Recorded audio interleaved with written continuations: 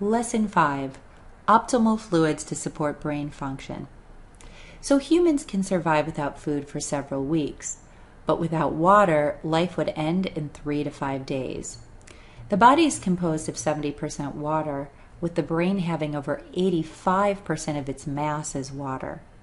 Water is involved in nearly every process in the body, from digestion to absorption to circulation and excretion.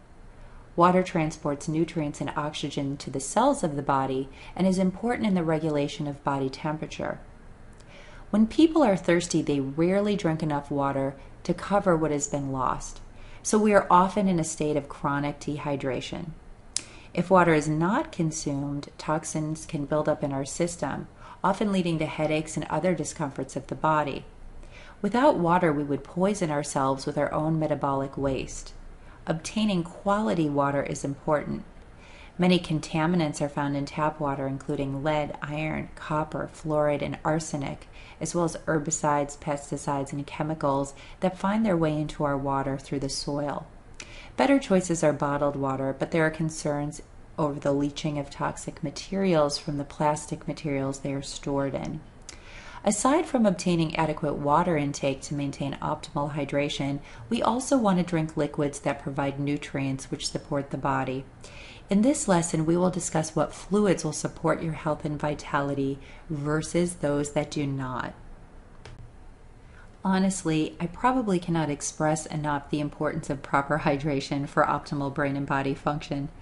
The body can only survive for 3 days without water, but even slight dehydration can begin to create a situation where the body becomes stressed, leading to fatigue, emotional instability, and poor memory. Drink 8 or more 8-ounce glasses of clean water daily to flush toxins from the body. Drink plenty of water even if you're not thirsty. The organs, especially the brain, become dehydrated long before thirst develops. Dehydration is the result of less cellular exchange occurring across the cell membrane, which ultimately will result in greater toxicity. Given that most people enjoy consuming a variety of beverages, this lesson will explore the various options of vital fluids that will support your brain function. In this lesson, we will discuss water, coffee, green tea, coconut, aloe vera juice, and green juicing. As a note of caution, eliminate from your diet any colas or juices with additives and colors, and anything containing caffeine. As noted in our earlier lesson, 80 to 85% of the mass of the brain is comprised of water, and its proper function relies on an abundant access to water. Interestingly, the body only has to lose 1 to 2% of its water content to generate a signal of thirst in the brain. Dehydration at this level is the equivalent of a 5% decrease in cognition, which is why we link dehydration to symptoms associated with brain fog. Furthermore, 2/3 of people are chronically dehydrated. Most people drink less than 32 ounces per day, yet we lose more than that per day, which puts us in a state of chronic dehydration. This is why using the formula of drinking half of your body's weight in ounces in water per day is so important, as this is truly the equation to ensure optimal hydration. So what makes us dehydrated? Stress is one example, but we'll discuss more about that in Lesson 9. In order to be inspired to consume water, it always helps to understand why it's so important in the brain and body. So water is essential in supporting the electrical activity of the brain, which is directly correlated to thought and memory. Brain cells need twice as much energy as other cells in the body, and water is the most efficient way to get this energy. Second, water is essential for hormone and neurotransmitter production. Third, the brain cannot store water, so you must consume water continually throughout the day to be optimally hydrated. Fourth, chronic dehydration can shrink the brain, as been shown in brain scans. Competitive bodybuilders go to extreme measures to dehydrate the brain and body prior to their event. Oftentimes they experience dry mouth, lightheadedness, irritability and restlessness, rapid heartbeat, rapid breathing, and altered behavior such as anxiety and confusion. I had the opportunity to see the brain scan of one of these individuals, and it revealed severe global hypoperfusion, or low blood flow in the brain. One look at that image and I vowed to become more mindful of my daily water consumption. And finally, water helps to remove toxins from the blood, including pollution, radiation, heavy metals, and pesticides. So these are all very important reasons to remember to continually drink water throughout the day. So I can't do a lesson on vital fluids for brain function and not discuss coffee. So coffee is a stimulant that makes people feel jittery. So I don't advise consuming this beverage if your goal is to create a calm, relaxed, focused state and clear mind. Coffee is loaded with toxic chemicals, so people who are sensitive to chemicals should not consume coffee, as it tends to make your mind less productive and efficient.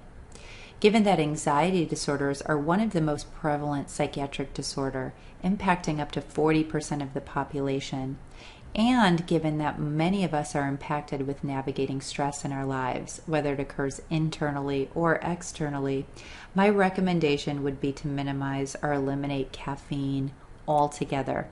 As noted in Lesson 4, caffeine is one of the factors that depletes our magnesium, one of the key minerals that helps us to feel calm and balanced. In addition to coffee being a stimulant, it taxes our adrenal glands, which release adrenaline, which is a potent brain toxin. Caffeine can also result in vasoconstriction of the blood vessels, reducing blood flow to the brain, and it creates muscle tension in the body. Ultimately, caffeine robs the body of energy, creating fatigue.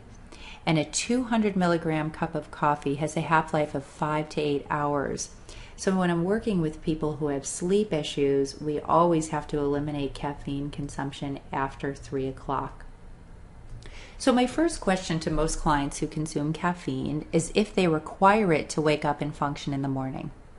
If the answer is yes, then I want to investigate further and discover what area of the body we need to support so that we can restore it to its natural energetic state.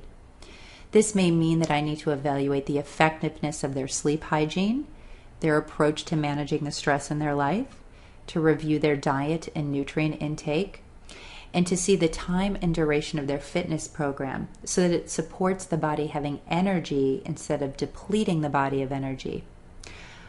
Truth be told, water will actually provide the body with more energy than chemically laden caffeine. But many people who rely on coffee for energy may be initially resistant to this concept. However, once we begin to minimize their caffeine consumption, it often results in very positive changes in that person's life. We discussed the benefits of consuming coconut in Lesson 4, whether that's cooking with coconut oil, using coconut butter, eating dried coconut, or drinking coconut water. So it's fitting to include it in this chapter of optimal fluids for your brain. Coconut water is a nutrient-dense beverage which is loaded with essential minerals for optimal regulation of your blood sugar. It has powerful antiviral, antifungal, and antibacterial properties which will support your immune system and overall health. It's a wonderful drink to consume if you're dehydrated, as the electrolytes will quickly restore your cellular energy, and this vital fluid will support digestion in the body. As coconut enters the mitochondria, it will support cellular revitalization and overall energetics. So my recommendation would be to find a coconut water which is low in sugar. This means when reading the label, it has less than 5 grams of sugar per serving. I've always been a big proponent of aloe vera for its healing effects on the body, both externally and internally. Aloe acts as an astringent, emollient, antiviral, antifungal, and antibacterial preparation. Many people think about aloe vera gel applied topically to the skin to heal burns and wounds while stimulating cellular regeneration. However, when taken internally, it helps to lower cholesterol, reduce inflammation, soothe stomach irritation, and aids healing of the digestive tract. It can help support the healing of stomach disorders including ulcers, constipation, colitis, and colon issues, as well as arthritis. So I often recommend my clients take 1/4 of a cup of aloe vera juice daily as a way to support the digestive tract. If you or your client enjoys tea, you can add green tea as a powerful way to support brain health and longevity. Green tea contains compounds called polyphenols, including phytochemicals that have antioxidant, antibacterial, antiviral, and health-enhancing properties. EGCG is a polyphenol found in green tea, which is able to penetrate the body's cells and protect the cellular DNA from damage and harmful free radicals. Green tea has wonderful healing properties, including its ability to lower cholesterol and blood pressure, enhance memory and concentration. It protects the telomeres, which is the DNA at the ends of the chromosomes that, when destroyed, signals cellular aging. It supports weight loss by regulating blood sugar and insulin levels. It boosts immune function via its antibacterial and antiviral properties, and it improves bone mineral density, and its ability to protect cellular DNA confers its anti-cancer properties. So green tea comes from the dried leaves of the tea plant. Black tea is created through fermentation, which destroys the polyphenols, rendering it a bit less active as an antioxidant. I often recommend my clients visit a website called Harney & Sons to select from a range of wonderful teas to add to their collection. My personal favorite is the hot cinnamon spice tea, which is always enjoyable around the holidays. My last recommendation in the Vital Fluids lesson is to consume plenty of fresh live juices. Juicing is extremely beneficial in supplying nutrients from fruits and vegetables into your diet. They help to cleanse and nourish the body and are loaded with antioxidants. It contains virtually all of the plant's health-promoting components as they are made from the raw fruits and vegetables. Because these are from live plants, the ingredients are in a form that are easy to digest and absorb. Green drinks made from leafy greens, such as kale, spinach, parsley, celery, and cucumber, should be consumed on a daily basis as they are rich in vitamins, minerals, and enzymes. These drinks are loaded with chlorophyll, which helps to purify the blood, build red blood cells, detoxify and heal the body, and supports oxygenation of the body. Live juicing can serve as a powerful detoxifier which will reduce inflammation, boost immune function, enhance focus and mental clarity, support weight loss by balancing metabolism and removing waste and body fat, improving digestion, and is a powerful way to stave off aging and elevate cellular energy levels. A number of problems that people face when they are aging may be attributable to nutritional deficiencies.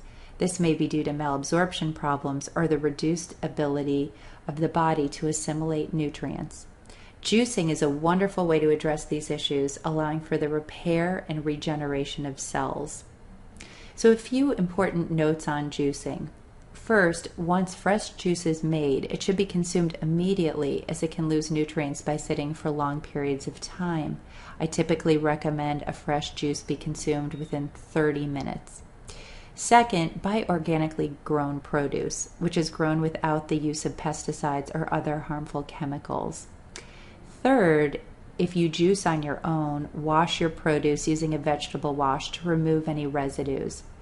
And fourth, rotate your vegetables and fruits to get a variety of micro and macronutrients into your diet.